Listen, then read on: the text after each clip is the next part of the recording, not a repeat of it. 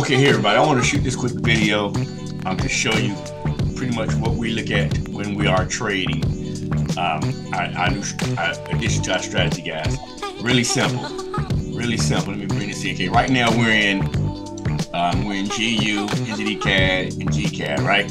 Okay, what we're doing, this is NCAD on the 4-hour time frame. We see when price is trending, right? We know price never goes straight up in the air, right? Up, sideways, up, sideways, up, sideways, up, sideways, up, and then changes trend, right? So these sideways moves are what we call pullbacks, right? It's trending up. As you can see, price is trending up, but it has pullbacks. Pullbacks mean, it goes up and it pulls back, goes up, pulls back, goes up, pulls back, and continues. And we're going to, if we were trading this right here, we're going to trade this buy, and we're going to keep buying it until it forces us to sell it, right? So how do we know when we're forcing us to sell it? That's the biggest thing. You never know how long a trend is going to go. But with our method, we have, we can kind of, figure out when it's ready to turn around. Okay, so let's just say we're on this trade right here. We're going up. I don't take the first run. First of all, I always trade with the trend. Never counter trend trade. Never counter trend trade, right?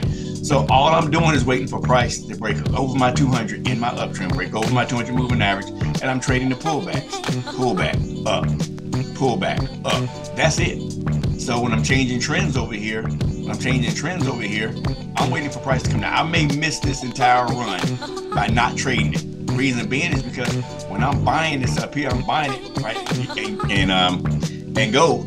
I have an exit strategy that takes me out of the trade. That lets me know to get out of the trade, and then I will not get back into that trade until my buying, when I get my pullback and I get my other criteria met to continue to buy. Well, on this trade, I never got my buy continuation criteria. It just never happened. You can see it, and it didn't buy. I never got into that, right? I never got into it. And if I did get a buy continuation signal to get in, and then it pulls back, it pulls back, I have an exit strategy for when it does that.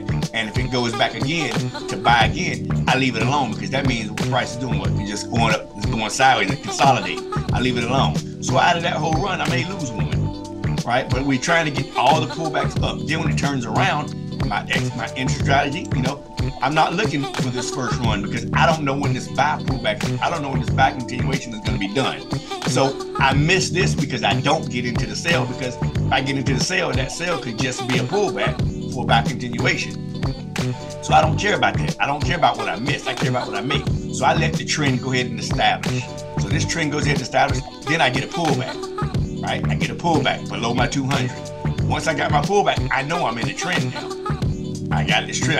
I can go back and see this trend right over the 3 weeks, from June 11th all the way down to July 8th, almost a month. So I know I'm in the trend on this pair. And you might say, well, that's a long time to wait. Yeah, but I got 28 pairs plus my crypto pairs I'm trading, my indices I'm trading with. So I got enough pairs not to have to worry about missing this. So after this pullback, I know I'm trending. So I get in on this one, ride it down, right? We have an exit strategy. So we're not going for 10 to 15 to 20 pips anymore.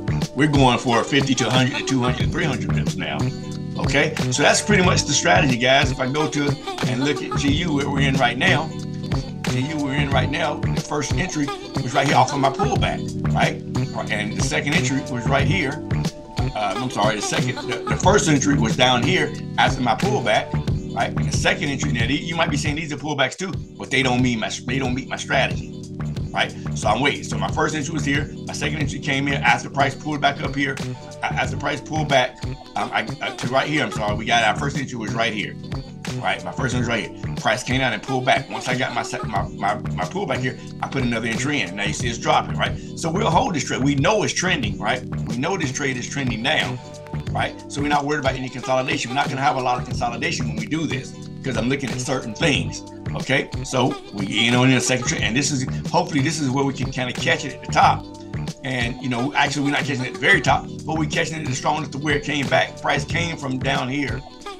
So even on our entries, even on our first entry, that's 70 some pips there. If you got in on this entry, that's about close to 100 pips. So you have close to 170 pips once the price comes down. Not saying it's going to, but as you see, it's working fairly well. Now let's just say our 200 was closer up and we got our pullback closer up. Then we catch that trend all the way down. It just depends on where we enter in with our strategy. All right. So guys, that's what we're looking at here when we send out these signals. You know, so I feel pretty confident with this strategy, with my pullback strategy, working very well.